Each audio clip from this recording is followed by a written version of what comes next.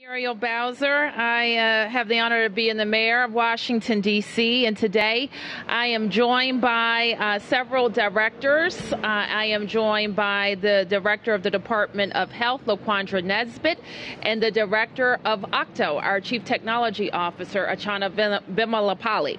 And we are here today to talk about, and I'm also joined by Director Holmes. And you're from DPW, right? Yes. Okay, fantastic. So we're here to talk about rats. And every day, thousands of community members and government employees are behind the scenes keeping our city running. And over the last couple of weeks and the next several weeks, we're going to be really focused on the basics of our government operations. And we have really called this effort a Back to Basics DC initiative. And we are highlighting the incredible contributions of our team in several agencies. So Back to Basics is about talking about the progress that we've made as a city, but also sharing information about how the government and the community can work hand in hand to even build on our progress. And one of the most important ways is investing in initiatives that keep the city cleaner, healthier, and safer.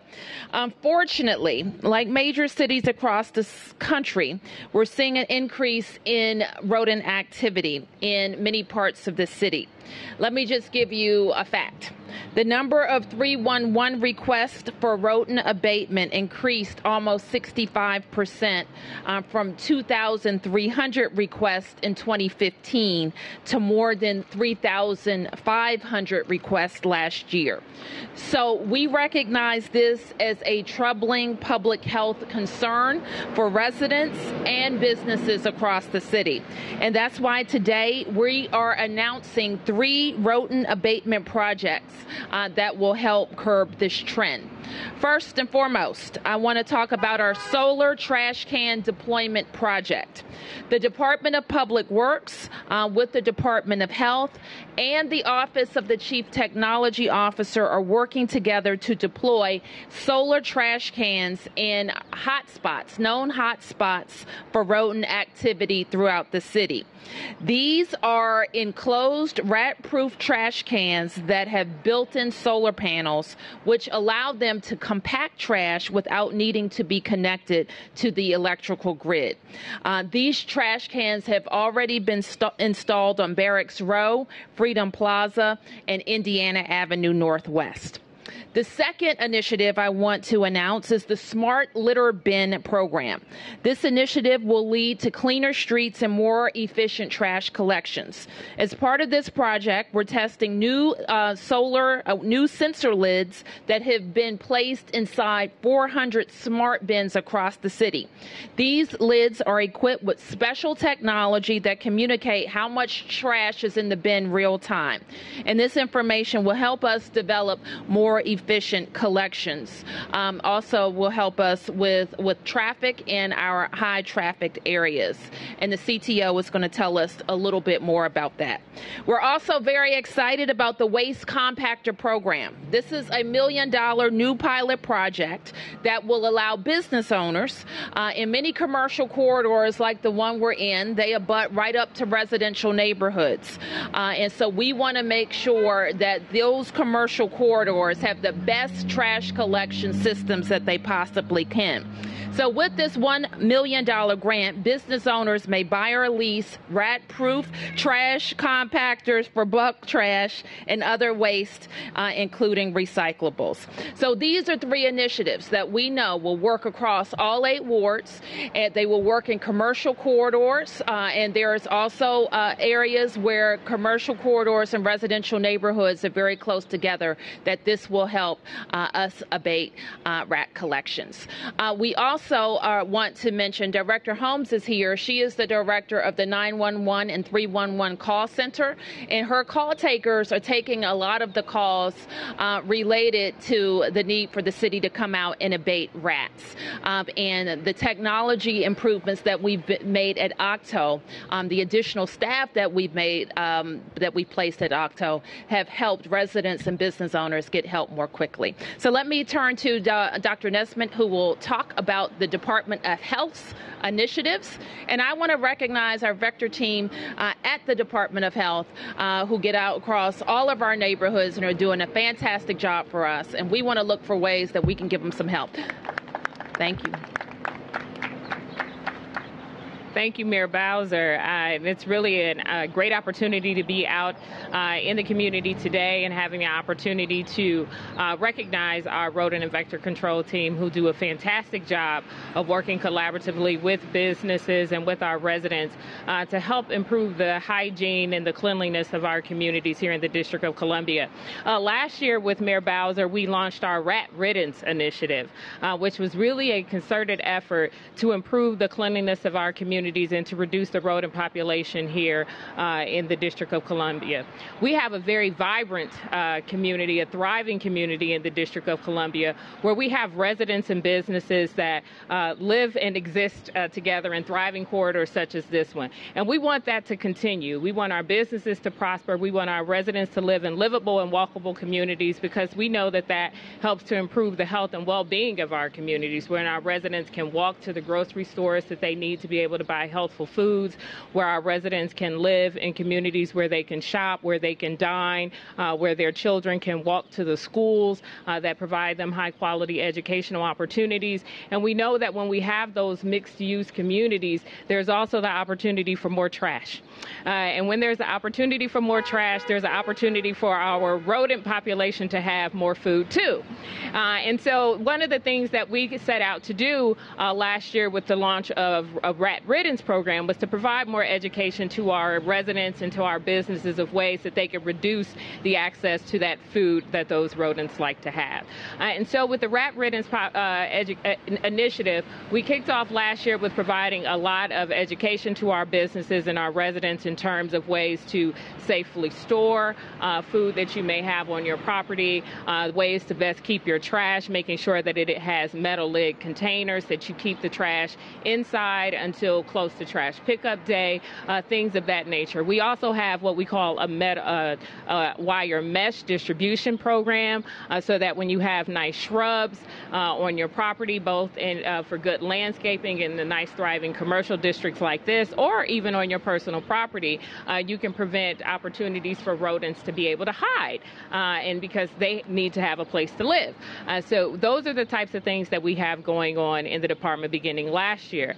As Mayor Bowser described today, we're kicking off some of our more business-oriented programs and initiatives that will help support our businesses in being able to invest in better ways to store their commercial waste, but also when our residents are out and about in enjoying our neighborhoods and enjoying our communities, having better ways to dispose of their trash, so our trash bins are not overflowing in our communities, and so that our public works department can be responsive, and as well as our business improvement districts being responsive to the removal of that waste, helping to keep our city clean for both our residents and our visitors who come and enjoy a thriving District of Columbia.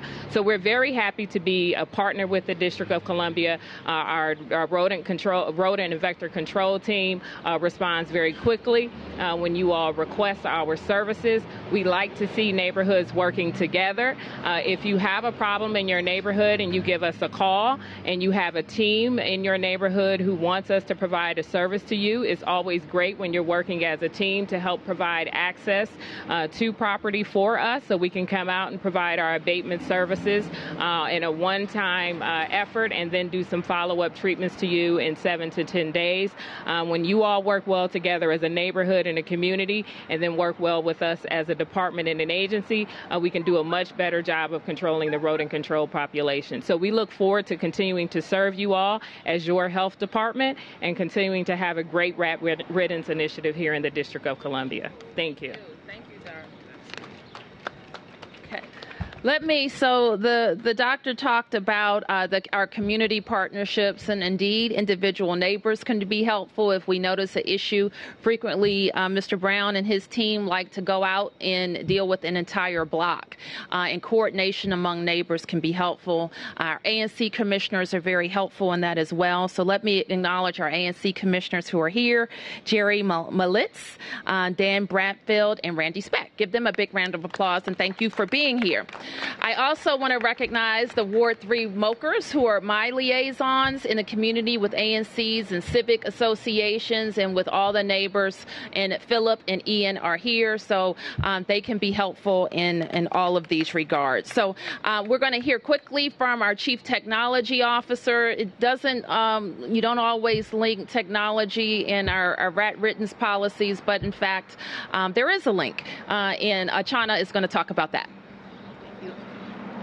Thank you, Mayor. And there is a link for technology and everything that impacts the city. One of the things we in city government are trying to do is to ensure that technology really helps solve real-world problems. So when we're talking about issues such as rat or trash or even trash pileup, how can technology and some of the solutions we're looking at help achieve the goals that the city has? And so I want to talk a little bit about our smart waste management effort. And this is really a coordinated effort between DPW that really has the operational experience to run this. The health perspective with Dr. Nesbitt teams, especially what DOH has been doing, and then on the technology side where we come in and say how can we use the next generation technologies of sensors and capabilities to really drive forward issues like safety, issues like cleanliness, issues like trash pileup, or even just improving the quality of life for residents. So the smart waste management pilot, I have a handout which we will give out to all of you that really talks about what we tried to do here. As we put sensors in all of these trash bins, we work closely with DPW to really identify what we need to start capturing. What are the levels of trash can? What does that as a city tell us about our city that we're managing? Where are our areas of need and where are the areas of risk? And right now, we're in a very reactive mode. 311 that is run very efficiently by Karima gives us all the data, but it's a reactive set of data, and we're trying to move the city into a proactive stance where we learn this information before you complain about it, and we can proactively address it. So the Smart Waste Management Pilot has been deployed in March. For the next 6 months, we have 400 sensors that we'll be collecting data from, and we'll be working very closely with DPW and DOH to analyze that data, as well as the 311 data from OUC. We're going to be making all this information available to the public through our open data platform, so it will be out for you guys to see. In addition to the Smart Waste Management Pilot, there are other ways we wanted to make sure people have the ability to report issues. So on the Text to 311 platform that we've been closely coordinating with OUC, we now have a feature to report any rat reports that you have. So option 8 on Text to 311 lets you report that you want an investigation done if you see rats. And if you report that operationally, I think there's a 14-day turnaround for DOH. Yes. I'm just telling you what's in the text message that you will see. But this is, again, a way for us to just get a service out there while we're looking at these data sets. And we look forward to working with the agencies to get the service out to you. But our goal, again, is to make technology the enabler. Thank you. All right. Thank you. All right. So we're happy to take any questions. Yes, Tom. Mayor, why this corner? You have a lot of corners with rats. Well, what we know, I think, as you heard us mention, Tom, is what we want to work with all of our commercial corridors, but especially where they abut residential areas. I think that's where we see a lot of complaints, and we want to make sure all of our property owners, both residential and commercial, have the best waste management strategies that they can. Last year, this time, we were on Barracks Row, similarly situated right up against a residential area. We learned a lot about how building owners and tenants are managing trash and doing things even as they build out the facilities to maintain trash indoors longer in a way that works for the business and works for the community. So that's why we're here. So our Department of Small and Local Business, as well as our Mokers in Clean City, will be working together with the ANC commissioners and the property owners to make sure that everybody, there's no reason why this corridor in Chevy Chase can't go out and get those compactors, which we know can help with waste management. Yes, Matt. Do you believe the abatement techniques are actually working? And if they are you killing rats? What's the way of abating the rat problem? Okay, so I'm either going to turn to Dr. Nesbitt, and she may invite her rat experts to come up and join us. So the answer is yes. We do believe the abatement techniques we use are highly effective. However, there is a number of factors that contribute to the rodent population increasing, and so I'll let Mr. Brown address some of that. Yes, the poison works, but we have to eliminate the food. If the food is not eliminated, it's hard to kill the rats. So sanitation is pest control. We can't answer that. You're getting thousands of complaints. We just go by the number of complaints. Right. So one of the things we like to say is there is no way to do a rodent census. And one of the ways that I think a lot of people get a lot of anxiety is that you see these reports that come out that say Washington, D.C. is in the top 3, the top 4, the top 5 for rodents in this country. Well, many of those studies or many of those things that are put out are based on one of the largest pest control companies across the United States and the number of calls that they get for service. Is not based on there actually being a rodent census in the same way that we do a human census in this country every 10 years or annual estimates of the human population. So our team does not actually go out and count the number of rodents that are present in the city or the number of rodents that die from a result of a application of rodenticide. What they do, give me 1 second, Mr. Sherwood. What they do is they actually count the presence of rodent burrows, which are the holes that the rodents create in order to be able to live in a particular area, and use that as an estimate of the severity of the problem in a particular neighborhood. One of the things that we'll be doing in combination with OCTO and OUC is using that as a better gauge of the severity of a problem in a neighborhood as opposed to the actual number of complaints that come in from 311, which is a new input of data that we'll have to be able to better quantify what have been commonly referred to as rodent hotspots in the district. If I could, I think you referenced the Orkin study, the Orkin report earlier this year. I know you didn't want to say Orkin, but I am. I actually called them up, and they said that their review includes the entire metropolitan Washington area, not just the district. Correct. So the rats in Arlington are just as important. Correct. So thank you for adding that and not making it just the Washington, D.C. proper. But I think it's very important for people to know that it is not possible to actually, we don't tag and count each specific rodent. So we do want to make sure people understand that the way that we're trying to actually improve the way that we quantify the severity of the problem and deploy our resources to be able to address it. But what Mr. Brown said is key. Sanitation is rodent control. Yes, ma'am. What agency can businesses contact to get assistance in applying for the waste compactor program? The question was, what agency do businesses contact? And it's the Department of Small and Local Businesses. And we're going to give you some information. They are going to be administering the $1 million grant. I understand that this equipment is between $15,000 and $20,000 per, so we can help a lot of businesses. And I want to call everybody's attention to it because we want to get the program, this pilot, done by September 30th. So business owners, ANCs, please reach out to us so that we can help you with that equipment. I also wanted to mention one thing, and that is we know when there is a lot of development activity and the earth is disturbed, it disturbs where rats, rodents, and other wildlife and critters live. And so we should know, too, that all of our permitting requirements require that developers have an active rodent management plan, that it should start before the development begins, and it should be active throughout the course of the whole development. So neighbors and ANCs can also help us with that so that we are ensuring that those plans are being implemented prior, during, excuse me, and during a project. Yes, ma'am. Required to get compactors because the dumpsters right now, I'm a resident, all the dumpsters here have large cracks that are designed into the dumpsters. There's not holes, it's not defects. They have 3-inch gaps between the covers. They are a feast for the rodents. DOH has been terrific. They've come when we called. They're wonderful. But they tell us that they can poison all they can, but it's not going to do an ounce of good with the type of dumpsters that are being used. Well, what we will do, and businesses are required to manage waste in, the Dr. Gerard might know the specifics of the statute. They're required to manage the waste in such a way that it doesn't allow for rodents, and that includes a certain a number of times that pickup is required and the like. And I think the container is also required in the law. Is that right?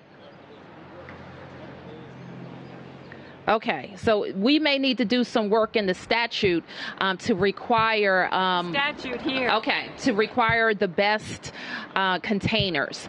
It is not a requirement to have compactors at this stage. I have a question. Yes. So following up on that question, and I want to say the Department of Health has been really wonderful. Thank you. But the problem that we have, and the city can pour taxpayer dollars into it, but all the technology in the world, the very basic fact is the restaurants' dumpsters are open. They just don't shut. So at a very basic level, the city simply needs to enforce that the restaurateurs have closed, sealed dumpsters. We're poisoning our lawns. Our kids can't play in the backyard. From Chevy Chase to Brooklyn Manor, we have a problem of rats where you have landlords. I think I'm agreeing with you. Yep, I think I'm agreeing with you. Is the city, aside from giving money to businesses to buy compactors that may not actually be necessary, is the city going to take an initiative to fine and force the business owners to just shut the food waste dumpsters so the rats are not running in and out? I think that's exactly what we're talking about. What we've talked about is that's going to require a lot of approaches in making sure that we have the right containers and that our law requires the right containers so that when we go out to do enforcements, those fines actually stick and have some teeth. And so we're agreeing with you, and we want to make sure that happens. But we also know education goes a long way, and that's why we're here. That's why we're going to call on our DSLBD, ANCs, community members to say these are the resources available. Avail yourself of these resources. Follow the law. And if you don't, this is what happens. So I got you. Look at the alley back here. I heard your question, ma'am. Thank you. About the rats who are running through the building because there's no effort from the city to force the landlords or the restaurant owners. Well, I wouldn't agree with you on that. We have our staff at DPW and DOH out every day, and that's what they're doing. Well, the restaurant owners have been educated. We've been writing them. We've asked them to seal the dumpsters. Got it. That's not happening. Thank you. Any other press questions? Any other community questions? Thank you, everybody.